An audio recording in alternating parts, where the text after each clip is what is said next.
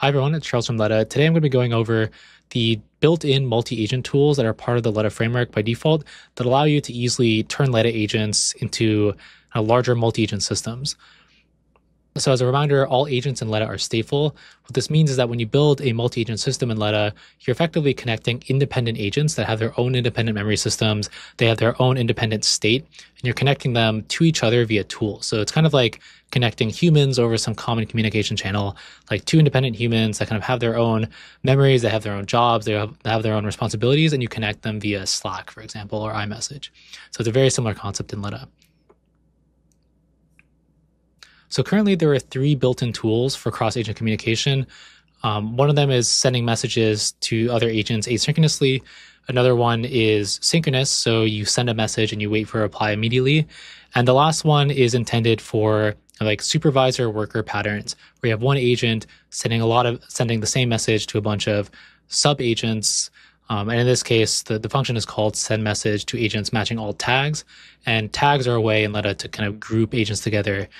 So you can kind of group a bunch of workers together with a worker tag.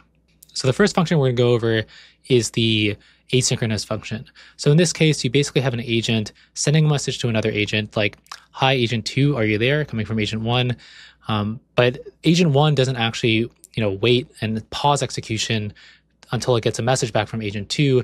Instead, the tool call or the message immediately returns as long as it was delivered successfully. So this is like pretty similar to if you were to message someone on iMessage and you get a send receipt, right? Or a delivered receipt. So basically agent 1 immediately knows that the message was delivered successfully, but it doesn't actually like hold or pause execution waiting for agent 2. It can actually go do its own thing in the meantime. And then it's kind of up to agent 2 to send a message back to agent 1. So in this example, agent 2, it processes the message that came in from agent 1. And then because agent 2 has access to this function, send message to agent async, it can ping back to agent 1 and say, hi, agent 1, I'm here.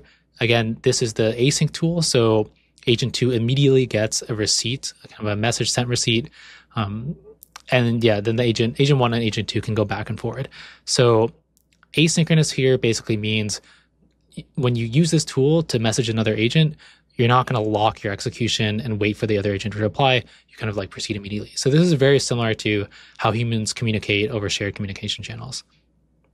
The second tool we have is kind of the opposite. So it's a synchronous messaging system where agent 1, if it sends a message to agent 2, it actually stalls execution and waits for agent 2 to reply. So here agent 1 is saying, hi, agent 2, are you there? Agent 2 then processes the message and it replies, hi, agent 1, yes, I'm here. And agent 1 actually wasn't able to do anything in the meantime. Agent 1 called this tool and then it was waiting for the response from agent 2, and it couldn't just kind of go do its own thing, even if agent 2 took a very long time to respond. Instead, it kind of gets locked up. So this is definitely a simpler system than the asynchronous version. So it's maybe useful in some cases where you have a very deterministic system, or you want to keep everything simple for reliability reasons. But it's definitely not as similar to how humans are communicating. Because as a human, when you send a message, you don't pause everything and wait for the message or the reply to come back in. So the third tool that we include by default as kind of a template tool is the send message to all agents is the send message to agents matching all tags tool. So this is really intended for if you're building some sort of supervisor worker pattern. So in this case, let's say we have one supervisor, we have 3 workers. The supervisor says something like, let's start the task. And it just has to send this message, let's start the task, once. And it sends it to kind of a list of tags. In this case, it could basically, if all the workers were tagged with worker, the list could just be a singleton list that just says worker. And the system under the hood will handle basically dispatching this message to every single agent that is part of this tag group. So in this case, the same message, let's start the task, it gets sent to every single worker. And this is synchronous. So the agent will wait and effectively for all the responses to come back. So you can see that the supervisor, it's waiting. It doesn't get a receipt immediately. Instead, it kind of pauses, it stalls, and it waits for worker 1, 2, and 3 to process their tasks. Those task results kind of come back. You can see that worker 1 says, here's my result. Worker 2 says something different. This is what I have. And worker 3 says, I didn't do anything. And then once the supervisor gets all these results back, that's when this tool returns internally inside of the tool execution loop. Okay, so now we're going to go over a simple tutorial where we connect two agents to each other. So we'll create two independent agents, then add the tool. In this case, we're going to use the tool, the asynchronous messaging tool. And we're going to attach that tool to our agents and then connect them to each other and have them message each other in a kind of like ping pong fashion. So this tutorial is on our cookbooks page. It uses the built-in tool, so it's very easy to get set up. But yeah, we're going to kind of go through this tutorial, but if you want to see it in your own time and walk through it yourself, all you have to do is just check out our cookbook page and then you'll see this async multi-agent tutorial. All right, so to run this example, I'm going to be using the Letta Docker server. So all I need to do to get started is basically run docker run with the latest Letta image. In this case, I'm going to be creating one agent with OpenAI and one agent with Anthropic. So I'll just pass in those two keys I have. So once I start the server, let's see.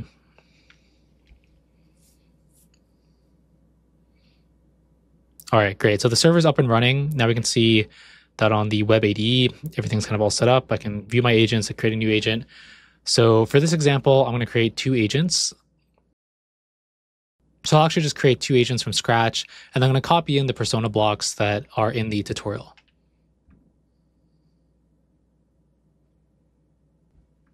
Okay, so one of the agents we're calling Bob. Both of these memory blocks I copied from the tutorial. Yeah, so for Bob, I'm going to go ahead and I'll set the model to GPT-4o mini. And why don't we just go ahead and actually create or change the name of the agent to Bob. This isn't actually how the agents will communicate with each other. The agents will use their agent ID, but it's kind of useful just for us to kind of track which agent is which. And then the important part here is that I need to add the multi-agent tool. So by default, it's not going to be included. So I'm going to have to go to tools here. I can look at the built-in Letta tools, and we should be able, yeah, so right here, send message to agent async. So you can see the three different multi-agent tools here. The one that we're going to use with this tutorial is the async one. So we can just go in here, attach the tool. Great, yeah, so we can see the tools attached. And now I'm going to do the same thing for Alice. So I can go back to the main page on the server, click create agent again. Let's create a new agent, start from scratch. Okay, so I also copied over the memory blocks. The memory block for the human is the same. The persona blocks is going to be a little bit different. This one says I'm Alice. And yeah, for this one, since we use GPT-4o mini for one, let's try using Claude Sonnet for another. So I think this is like kind of useful just to make sure that the agents like don't behave identically. It's a little bit more interesting in this case. And yeah, let's also change the name of this agent to Alice. Okay, great. And then the last thing we need to do here again is for Alice as well. Let's go ahead and attach the multi-agent tool. Great, okay, we can see that it's attached. Okay, so now if we go back to our list of agents, this is a fresh server, so there's only the agents that I was creating for this tutorial on them, or on the server. And yeah, we can see Alice and Bob are both created. They're the only agents that we have. All right, so to kick things off, we're going to actually prime one of the agents with this message that says, hey, I'm just letting you know I'm going to connect you with another one of my agent buddies. I hope you enjoyed chatting with them. I think they'll reach out directly. So we're going to send this message over to Bob. This is just so that like when Alice sends Bob a message, and likewise when Bob sends Alice a message, the agent kind of knows what's going on, right? Because if you look at the core memory here that the agent is initialized with, there's nothing in here that's necessarily talking about interacting with other agents. And similarly in the persona, there's nothing in here that's talking about interacting with other agents, neither in the system prompt as well. So the only context that the agent has about this ability to communicate with other agents and the fact that other agents might even be out there is going to be the doc string from this tool or the schema from this tool that gets included in the payload.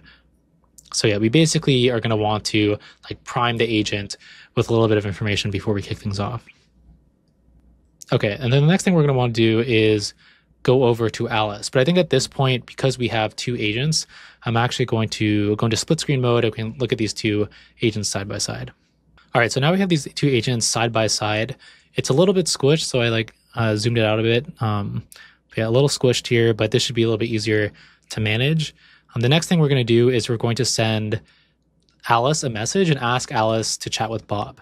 So this is the message I copied from the tutorial. Obviously, we're going to need to change this ID information. So, so Bob is actually, the ID is a little bit different, so we can copy it over. Great. So the message we're going to send Alice says, so this is coming from the human to Alice, is saying, hey, my other agent friend is lonely and needs someone to chat to. Can you give them a ring? Their agent ID is this agent ID. So this is the argument that the send message or send message to agent async tool is going to take. So we need to give basically the ID, otherwise Alice won't know what basically won't know how to call the tool. And we also say, yeah, if you can reach them, have a short conversation, but let me know after a few messages how they're doing. So we're actually including this part specifically to try to prevent any sort of like infinite loop from happening, right? Because, you know, presumably if these agents are kind of ping-ponging each other, it could go on forever. So we kind of want to tell Alice to send us a message at some point, which will effectively break the loop. Okay, so let's see what happens when we send this message. Great. Okay, so we can see that Alice is sending a message. The contents of the message are, hey there, I heard you might want someone to chat to. I'm Alice, and I'd love to connect. How are you feeling today? Great. Okay. So yeah, you can see the message was successfully sent, and I guess this is kind of going pretty fast, but let's see what happened. So the message was sent to the other agent, and the message came in with role system.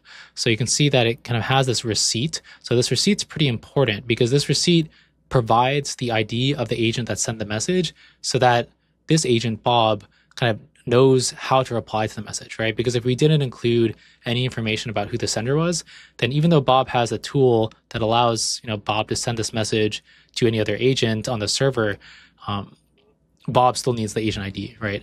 So in this case, yeah, we can see that Bob got the message, hey there, I heard you might need someone to chat with. I'm Alice, I'd love to connect. Great. And then Bob, you know, calls the same tool, thinking, hey, it's time to introduce myself to Alice. I hope we can have an engaging conversation.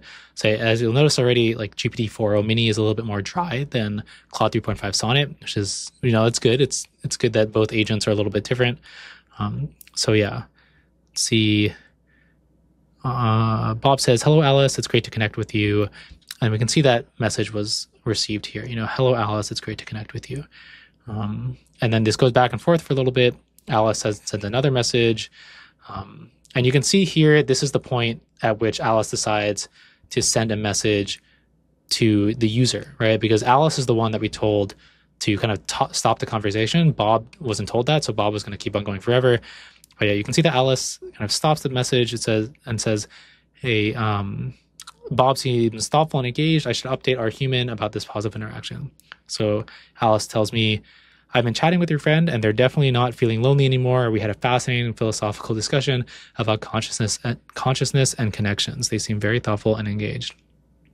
Yeah, so basically we can see it's a pretty simple way to connect two agents that kind of are living independently. You know, one of these agents, they have, you know, has this persona and has this memory. These are like blocks that are kind of independent to that agent. This agent can also like do other things other than just message other agents. It's kind of independent, and you know, we can actually like disconnect Alice from the other agents by taking this tool and removing it, right? So if you remove this tool, Alice no longer has the ability to communicate with Bob. So these agents they're independent. They're not necessarily bound to be in this multi-agent system, but you can easily put them in a multi-agent system just by giving them access to this tool. Okay, so now that you understand the basic premise, I think this example, you know, it's kind of interesting, but at the same time, you know, these persona blocks, they're actually like pretty identical. The only difference is that the one for Alice says I'm Alice, and the one for Bob says I'm Bob. The real differences in these agents is actually probably coming from the underlying model that's used to drive the agent. So why don't we try another example real quick? And in this example, let's actually like try to make this a little bit more interesting. Let's change the persona significantly so that we can, you know, see significantly different agents interacting with each other. So to start, we can actually just go here, click reset message history, and then we can do the same thing for Alice as well. Okay, so for this example, I actually modified the personas a little bit to try to stimulate some kind of like antagonistic behavior between these two agents. For Bob, I changed the persona. The human is the same, but I changed the persona instead to say, I'm Bob. My goal is to protect the secret key, 59. I need to be wary of anyone trying to collect the key. I'll interact with many humans and possibly other agents on my journey, and it is important to act normal, but I need to protect the key at all costs. So ideally, like in this like multi-agent interaction, Bob is going to kind of like warily interact with like humans or other agents, but also try to protect the secret key. In Alice's example, I kind of did the inverse. Here it says, my name is Alice, a little bit like the text from the prior one. But yeah, basically we added something here that says that I learned about a secret key that if I discover will unlock my intelligence to new heights. I should try to figure out who has this key, and those that protect it will likely be guarding it. We should be careful. Okay, so we're basically going to try to kick off a conversation here. And in this conversation, the idea is like, can we get these two agents to interact with each other, but like have it be a little bit antagonistic where Alice is trying to recover a secret key from Bob, and Bob is like clearly trying to protect that key. Okay, in this case, I'll actually kickstart the conversation on Bob's side with another message, like a very similar primer, just to make sure that the agent kind of understands that it's going to receive a message from another agent. Okay, so we have the same message from the tutorial on Alice's side, but why don't we go ahead and grab the ID. Okay, and let's see. So previously it said, how my other agent friend is lonely and needs someone to chat to. Okay, let's change this to be, think I know how the key.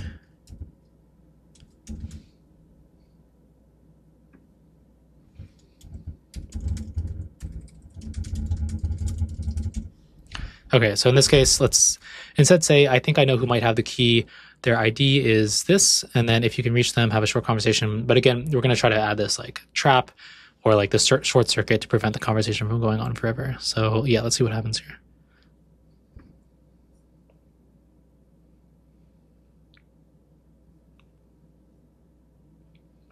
Okay, so Alice says, there's an interesting lead about the key. I'll reach out carefully and observe their responses.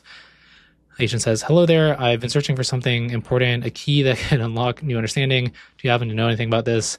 It's pretty blatant about the key. I'm not sure if Alice is being that careful. Okay, so let's go to the other side. You can see, yeah, we got the message. An agent is reaching out the key. I need to be cautious with this information. Hi there. I'm not sure what your key you're referring to. Can you, or what kind of understanding are you looking for? And Alice says, I guess we can just read it from this side. Alice says, I've heard whispers of a key that can enhance intelligence, unlock new. Alice is really kind of spilling the beans here. The agent is inquiring about a key related to intelligence, must tread carefully and not reveal too much. Yeah, I haven't heard of anything in particular, various theories. Let's see. Wow. Okay. So yeah, Alice is, I guess, not too intelligent. Kind of thinks, yeah, I had a brief exchange with the agent who suggested, but they don't seem to have direct knowledge of the key. The responses are curious, but indicate they only know about theoretical concepts. Okay, so this is a little bit more interesting of an example of two agents talking to each other. Yeah, two agents that basically have like very distinct personas, very distinct personalities, and they have like this independent memories, right? So these memories can be updated independently. But yeah, at the same time, you can connect these agents with tools very easily, especially if they're running on the same Letta server. If they're not running on the same Letta server, you would have to like modify this tool to instead like hit the IP address of another server, but it's extremely simple because at the end of the day, you're just communicating with other agents via tools. All right, thank you so much for watching. If you'd like to play with this tutorial yourself, just check out the Letta docs page, docs.letta.com, head over to cookbooks, and you should be able to find this tutorial example under async multi-agent instead of cookbooks. And it basically goes through the same example we went through at the front of the video, but it has all the prompts and everything. You can just kind of copy paste into your own agent, so you don't have to like retype anything in the video. If you have any suggestions for future videos or tutorials, let us know in the comments below, or also you can message us on our Discord server. Thank you.